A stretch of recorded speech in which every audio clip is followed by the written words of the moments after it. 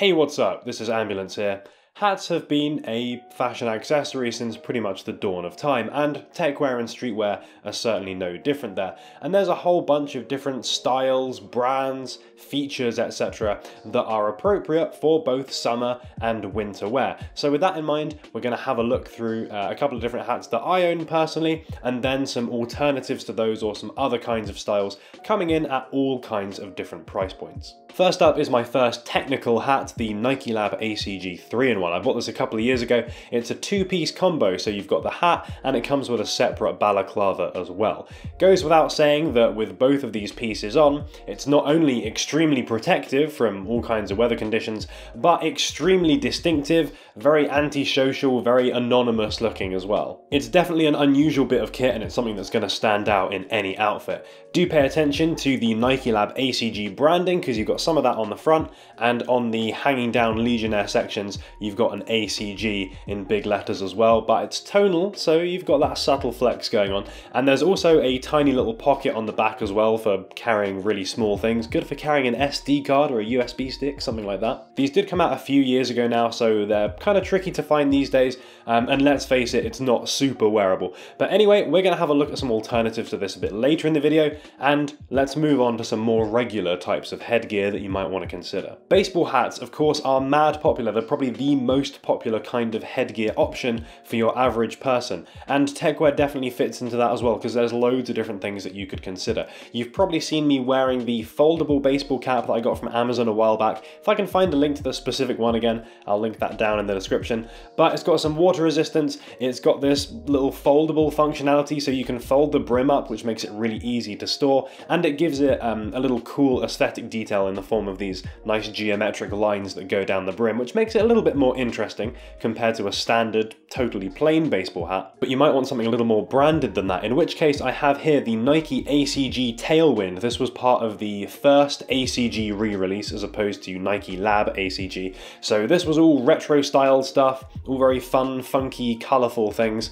I'm not really that sure why I bought this, to be honest, because it doesn't fit my head that well because it's quite flat, and I do have a pretty big head, unfortunately. And it's also very heavily branded as well, as you can see, massive ACG going down the side, or going down the top rather. And I do actually really like the colours of this thing, but it doesn't really fit that well with the rest of my wardrobe. I did buy quite a few of the Nike ACG things from this collection, and it kind of looks all fun when you wear it together, but it doesn't have that much flexibility apart from that. But if you've got a more retro focused wardrobe, some more hiker core type stuff, something like this could actually fit in really nicely and look pretty cool. ACG have also come out with some more colour options since then, I believe, and they're not too expensive either. I think these come at maybe $30, something like that. So they're not totally worth writing off, but I don't think they suit me that well personally. Something that does definitely suit me better though is the Outlier Supermarine Hat. You might have seen me wearing this last week, I think, last week's video. But anyway, they sent me this pretty recently, so thank you to them for that. And it looks very, very plain. It's very understated for sure, and it is quite expensive, coming in at $120. But I've got to say, this is the best fitting hat that I own. As I say, my head's pretty big, but it actually looks and feels pretty good. Water resistant as well, so yeah, it might not look that crazy, but it does everything you need a hat to do. So if I was going to buy one hat, it would probably be that one, and I would just wear that forever, and that would be it. Black as well, so it'll pretty much go with anything. Kind of like the foldable one, to be honest, in that it's pretty suitable for all season wear.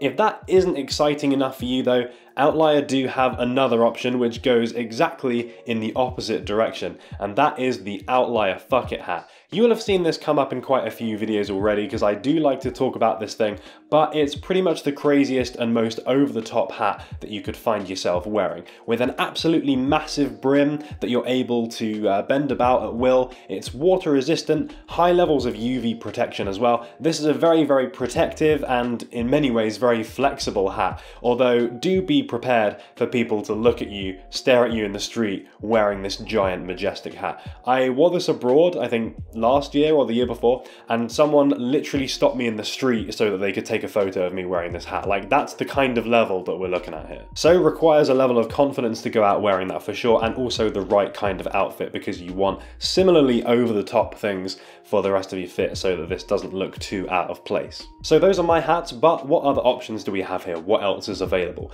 Well, I mentioned baseball hats, and really I feel like there's loads of different options that could just match the color palette that you're going for with the rest of the outfit. Because they're so ubiquitous, they are very easy to just insert into an outfit. You could also look at using some technical or some performance brands to help give that little bit of a technical edge to your outfits. Brands like Arc'teryx, Stone Island, Y3, all of those have good branded baseball hat options which you could consider, which would just give that little bit of branded detail to an outfit. I do think they're a good option to do that because a Stone Island or Y3 hat, for example, will run you way cheaper than a Stone Island piece of outerwear, but you're still invoking an aspect of that brand. But of course there's 101 different retailers where you could get a fairly plain baseball cap that will just fit in with the rest of your outfit quite well. You could even look at some small or up and coming brands, whatever. So I came across this brand called Harsh and Cruel not that long ago, and they have one that's got some cool like cyberpunky text going across the front. They've got a little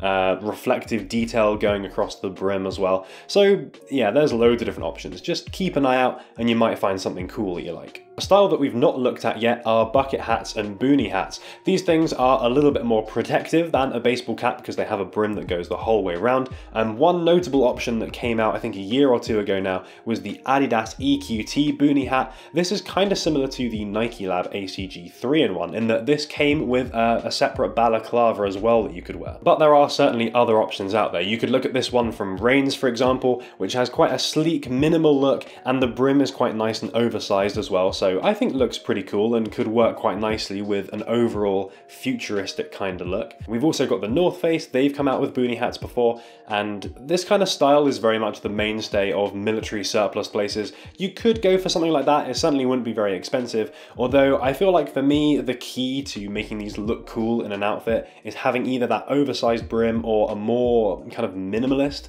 look, rather than the military ones tend to have like this webbing around and they've got the little ventilation holes, which tends to make them look a little bit more dadcore, I think. Although that said, there was a Supreme Stone Island one that came out that pretty much had all these exact details, so take my advice with a pinch of salt, I guess, because you could certainly go for exactly that. Bucket hats are definitely more of a streetwear thing because they've got a bit more of a retro aesthetic, but if that's your style, then by all means go for it. I think similarly to baseball hats, this is going to be as much about finding a brand that you associate with or a brand that you like as much as it is finding anything with any genuine performance, because of course there's a limited amount that one can do with a bucket hat. I think a brand like Cav Empt is probably going to be a good one to go for here. They're a brand that combine those technological retro futuristic references with some more retro fits and styles, and bucket hats being a bit retro I feel will fit into this pretty well. You will probably find bucket hats out there that have some kind of gimmicky technical feature as well, like Stone Island came out with one earlier this year that had 2 pockets on the side for some unknown reason, but that looks pretty ridiculous but kind of fun as well, I suppose. And Stone Island and other brands like that are forever coming out with accessories like this but mixing it up with different materials and that kind of thing. So if you're more into the futuristic side of things, or you just want some weird material experiments, then Stone Island are probably the ones to go for. Maybe CP Company actually, they will probably have some kind of similar accessory too. And as I say, bucket hats very much more in the streetwear camp than techwear, so you could just look at whatever streetwear brands happen to be your favorite, and then you could incorporate that into some outfit which has some kind of technical functionality or aesthetic as well. Get that little kind of streetwear techwear mix going on. What about some other ideas? You could branch out a bit and look at some slightly weirder head coverings. To loop back to the start of this video with the ACG 3-in-1 hat, that style of hat is known as a Legionnaire hat, and it is something that you can pick up on Amazon fairly cheaply. There's loads of outdoor shops I'm sure that will sell something like this. I feel like without that ACG branding though, which is perhaps suggesting that I'm a bit of a Nikelab ACG brand slave, they don't really look that cool. I think they kind of remind me of like a school kid on a day trip out somewhere or something, or some middle-aged boomer going for a walk, I don't know. I suppose there is a reason why I don't actually wear that ACG hat that much, apart from in very specific circumstances.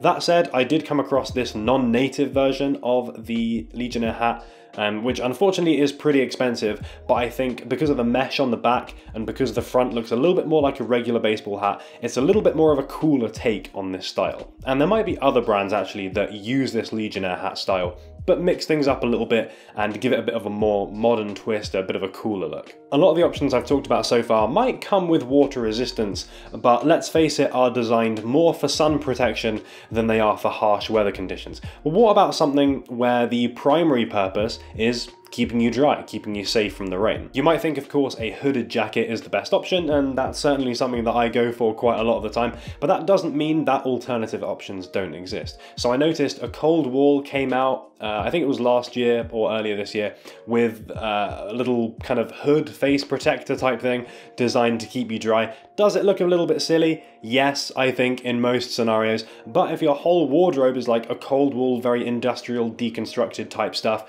I could see something like this working a little bit better than a regular baseball hat would, and at least it keeps things interesting. I also noticed in the Guerrilla Group SS19 collection, they came out with this little chest harness hood type combo thing, which although certainly looks very different to a hat, kind of functions the same way as a hat would do, in that it's designed primarily to give your head some protection. It is a cool way of getting some rain protection without wearing a full jacket, and this is certainly going to keep you much more protected than a baseball cap would. Looks pretty antisocial, so that might be a benefit as well if that's up your street. And if you wanted to, I suppose you could wear this under an outerwear layer, maybe some kind of jacket that doesn't have a hood. You still want to make use of that head covering, but you don't want to look quite as edgy as having this like chest harness thing strapped to you. So there were quite a few different styles there, all with different priorities, all with different aesthetics, and of course a pretty big mix of some Amazon level cheap stuff with some far more luxury. You know, that non-native thing was, I think, pushing $200.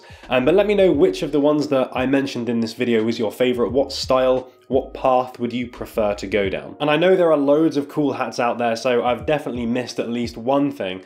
So make sure you tell me down there in the comments what your grail tier hat is. What should I have included here that's absolutely your favorite, or something that you just think is super cool? Anyways, thank you so much for watching the video. If you did enjoy it, please give it a like because it's super appreciated. And as always, we'll catch you next week in another video.